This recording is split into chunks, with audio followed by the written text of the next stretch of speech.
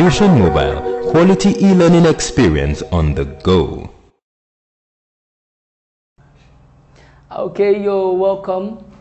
This is a Fusion Mobile e-learning center, a solution center, as I love to say. And I remember my humble self, I'm Oshito Gunolajide, your biology tutor. I'm popularly called Smoking Brain. And as usual, we would be traveling together and we're surfing the world of biology. It promises to be adventurous, trust me. So today we'll be looking at the beneficial effect of microorganisms, which is a subtopic under microorganisms in action. Are you with me? Now we've talked extensively on microorganisms. We'll look at the various groups of microorganisms. So today we'll be looking at their various actions in nature, and as well by extension we'll also be studying their results. Now the outlines for today are the benefit of microorganisms, the harmful effect of microorganisms, the diseases that are caused by these microorganisms, and how are those diseases spread. You and I will be looking at this critically. So follow me closely. The beneficial effects of microorganisms. And now microorganisms are of immense benefit, first to nature, and then secondly in medicine, and lastly in our various industries. Now what kind of benefits do they prefer or do they give to nature? One of them is compost formation. Now when living organisms die, microorganisms work on them while they decay. Now as a result of the working process on the decayed matter, we have what we call compost formation. Are you with me? When plants die, when animals die, microorganisms work on them. At the end of the day, a particular substance will be produced which will be added to the soil. So that's what we call compost formation, a process of boosting the humus content of the soil. We have nitrogen fixation. They have to fix nitrogen in the soil. A very good example of a microorganism that does this is the rhizobium. It's a Rhizobium leguminosarium. Rhizobium leguminosarium. Are you with me? And now, this is a nitrogen-fixing bacteria. It has an association with the root nodules of leguminous plant. It helps them to fix nitrogen, as well the root nodules of leguminous plant gives them something in return. So they have to fix nitrogen. And last on my list here is sewage treatment. I know by now you should know what sewage is called. Sewage talks about our waste, our liquid waste, our solid waste that has been mixed together. Naturally, this sewage happens to be very, very harmful. But with the help of our bacteria, with the help of our other microorganisms working on it, they have to break down the harmfulness and alienate it completely. And so they have zero harmfulness in them. Now in medicine, how has microorganisms contributed? They've contributed as a source of enzymes. You and I know what yeast is. Yeast is actually a type of fungi, Saccharomyces cerevisiae. There's something about yeast. Yeast produces enzymes such as invertase and amylase.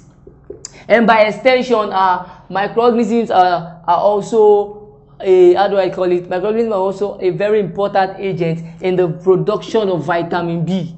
They are very, very important in the production of vitamin B. As you all know, vitamin B happens to be complexes. We have B1, B2, B3, B5, B6, B12, and all that. But that is actually a topic for another day. But they help in production of vitamin B. And now, as well, they help in the production of drugs, the manufacturing of drugs. Now, notable drugs has been seen as a result of this microorganism.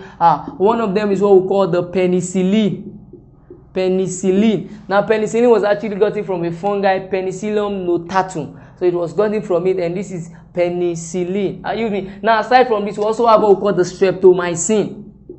What the streptomycin, a fungi as well. It was gotten from a fungi as well. Streptomycin is an antibiotic or antibiotic, as we love to call it. So coming down here in industries, it has also been of immense importance. We have tanning of hides and skins. Now the skin of animals, we call them hides and skins. Now tanning here simply means the conversion of hides and skin when you convert them into other usable material. So microorganisms helps to do that job. We also have production of alcoholic drinks. One notable drink that happens to be traditional and it is mostly present in every occasion is what we call the palm wine. It's what they call palm wine, Raffia ukeri. The palm wine. Now the palm wine is gotten as a result of the action of yeast Yeast carry out what we call anaerobic respiration or anaerobic effect on this. At the end of the day, we have what we call the palm wine. So these are many other are the beneficial effects of microorganisms. So quickly we'll be looking at the harmful effects of microorganisms.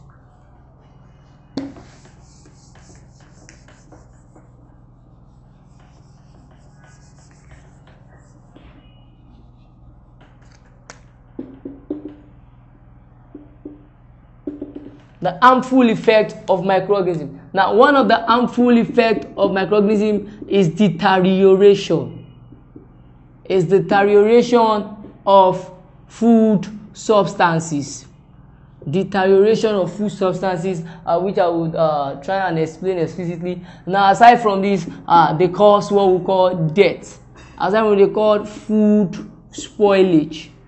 Food spoilage. And lastly, on my list, they cause what we call disease. Deterioration of food substances. Now, this is just being specific. I could have well say deterioration of food. I could also say deterioration of materials. I could say deterioration of material. So by extension, we can now look at deterioration of food materials. Are you with me? But basically, it's not just food they affect many other things. So they deteriorate materials, they deteriorate their value. Are you with me? Now they can as well cause death of an organism. They spoil our food. Are you with me? They help in food spoilage. Food spoilage. Like many times you see your grains and you see holes on it. You see your beans, you see your yam. It has been infested by all these microorganisms. And lastly, they can as well give a disease result on them. So quickly we'll be moving on to disease that are caused by microorganisms. Disease caused by microorganisms. Diseases caused by microorganisms. And now you and I know that we have 5 groups of microorganisms. So we'll be looking at these groups. We'll be looking at the kind of disease they cause in plants. We'll look at the kind of disease they cause in animals. So just try as much as possible to pay attention. Thank you very much. Okay, now we'll be looking at diseases that are caused by microorganisms. Before now, I've explained to us that we have virus, bacteria, fungi, protozoa, and even aside this, we have one other which is called algae. But for the sake of this class, we'll just narrow our scope down to this, as this happens to be the major causing microorganisms. Are you with me? Major disease causing microorganisms. So for virus causes diseases in plants, such as, now listen up, the diseases caused by virus in plants are more than this.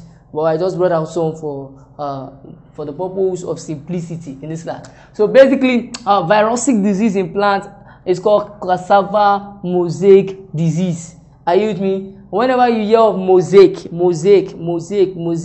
changes in the patterning, changes in the arrangement, are you with me? You must know that it is virus. Cassava mosaic disease is caused by virus. We also have leaf curl. The apex of the leaf will be curling. It's also caused by virus. Now looking at virus diseases that are caused in animals, this happens to be popular one. We have AIDS, HIV/AIDS, acquired immune deficiency syndrome.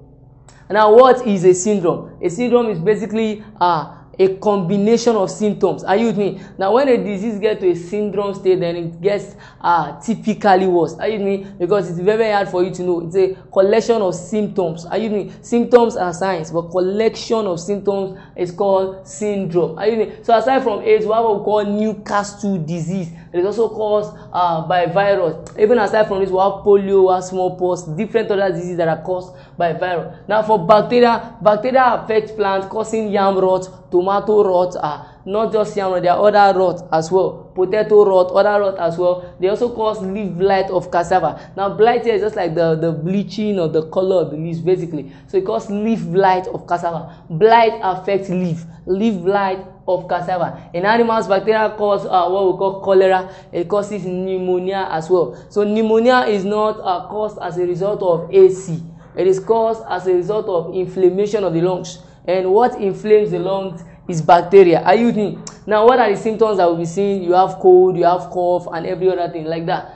So coming down to fungi affect animals, causing aspergillosis. We have aspergillosis, we have ringworm, we have athletic foot, and many other ones. They affect plants, causing leaf rust, causing cocoa black pod disease. This cocoa black pod disease is seen on the pod. They affect the pod of cocoa. Are you doing? So we call them cocoa black pod disease. Coming down to protozoas, protozoas have significant effect on animals. Significant effect on animals. They cause what we call coccidiosis. Coccidiosis is caused by Hemera species.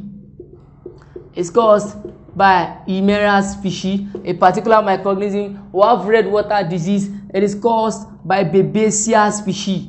It's caused by Babesia species as well. The pronunciation is somehow typical. Don't worry, you will get used to it. So we have coccidiosis, we have red water disease. Coccidiosis is caused by Hemera species. Red water disease is caused by Babesia species. Now, even aside from this, we have other ones. We have trypanosomiasis. The causal organism is trypanosome. I know you know that one, and it's carried by fly. Now, aside from trypanosome, we also have the Plasmodium falciparum, Plasmodium vivax, causing malaria and all that. So quickly we'll look at how diseases get to spread. Are you doing? Then after then we would jumble and mumble some things together.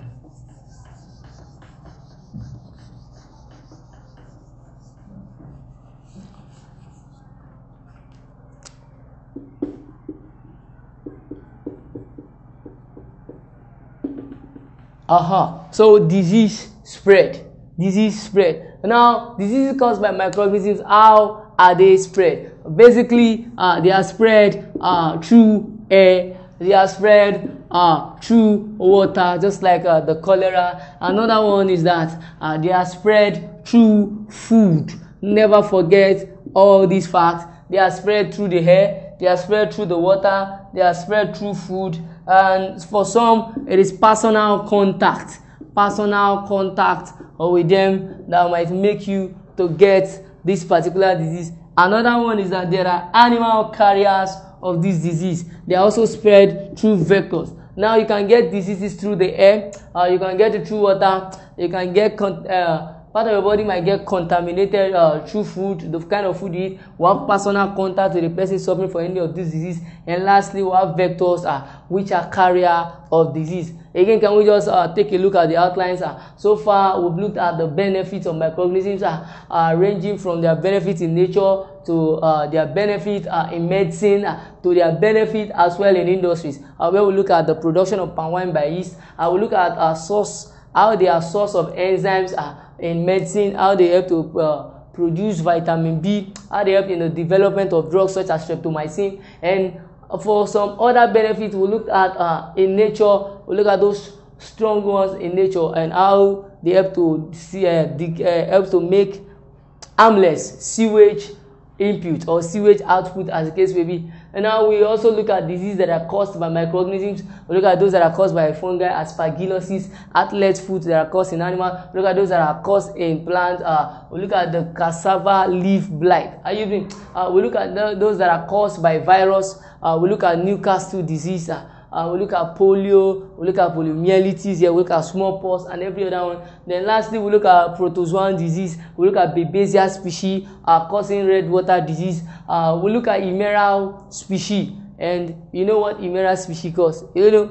Okay, I won't tell you that. Take your time, go through it, and you will surely get the information. Okay. So a question will pop up on your screen as usual. To try as much as possible to do the needful, attempt it. The questions are cheap, and if you feel you need a lot of confidence on this topic, why don't you just go through the video over and over again. I must say I've had a wonderful time out with you. Thank you.